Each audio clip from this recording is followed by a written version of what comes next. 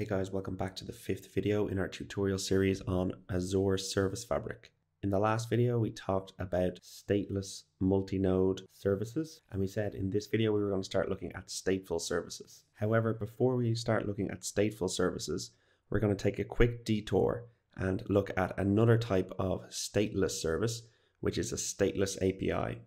So we're back in Visual Studio and we can see we still have our new Service Fabric application with a single service. If you click here, you can see the services. It's called First Stateless Service, and this is the stateless service we created in a previous tutorial video.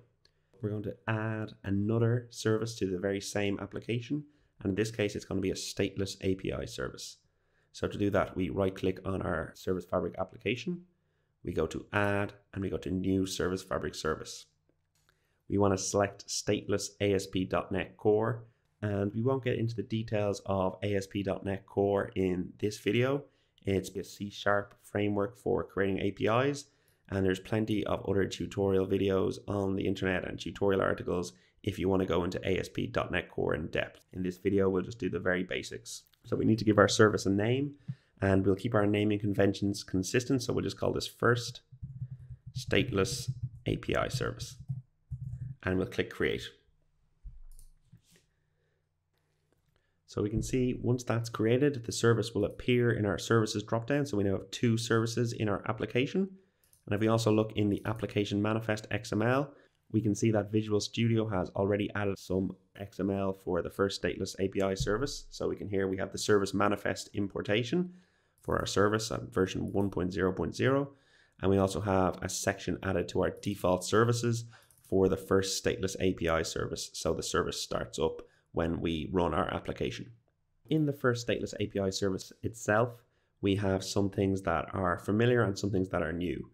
So we still have our program and our startup, which we can leave the same as the template code. They basically just provide some template code to make ASP.NET Core work with Service Fabric.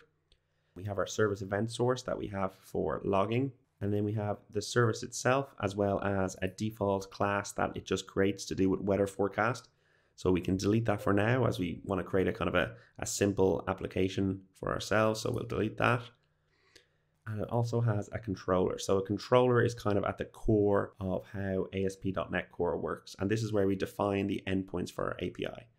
So if we go into weather forecast controller, we'll just go in and we'll just rename this to first controller since we deleted the reference to the weather forecast. So we'll rename that first controller. That should rename the class as well here. And we can delete most of the template code here. We don't need any constructor. And we'll also delete this method here. So inside the controller, this is where we define what endpoints we want to have on our API. So say if we want a HTTP GET, we just add this decorator for HTTP GET. And then we can add the method that will be called when we call this API endpoint. So in this case, we will have a get method called get. And in our method called get, we'll just simply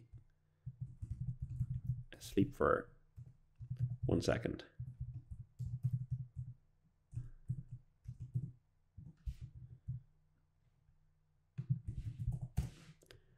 And that will be our very simple method there. So you might be wondering what this root decorator here does.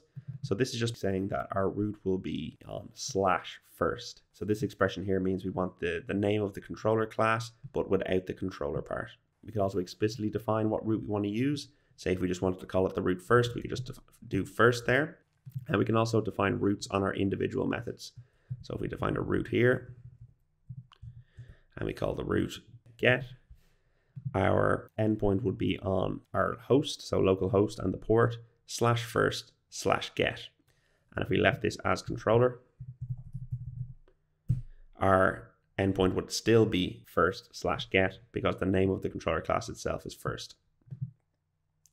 So let's try run this application now with both services and see what happens. So as usual, right click on the application and just click debug, start new instance.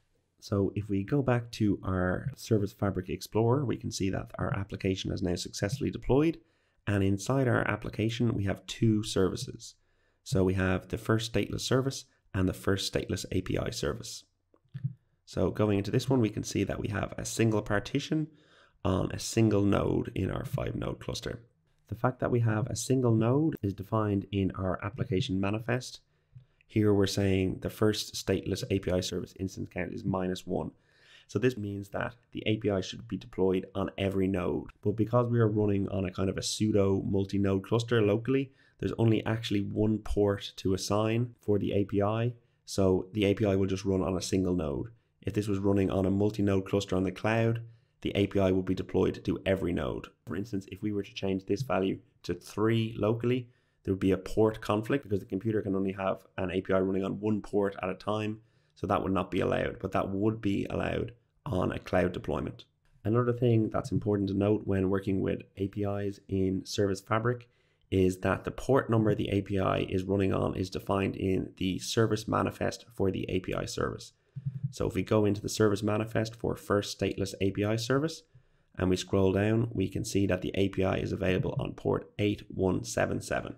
If we go back to our browser and we go to localhost and 8177 and we remember what the root for our API was, in our first controller, we'll also set a breakpoint here just so we can see if it gets hit. It should be first and then /get. So let's try that out. So /first/get. And as expected, we hit our API endpoint for our API that's running on Service Fabric. So we can continue there. So thanks for watching the video, guys. In this video, you've seen the basics of APIs on Service Fabric using ASP .NET Core. In the next video, we'll start to look more at stateful services and how we can use these in conjunction with APIs and other stateless services. So over the next few videos, we'll look at those topics. Please give the video a like and subscribe to the channel for more Service Fabric content. Thanks.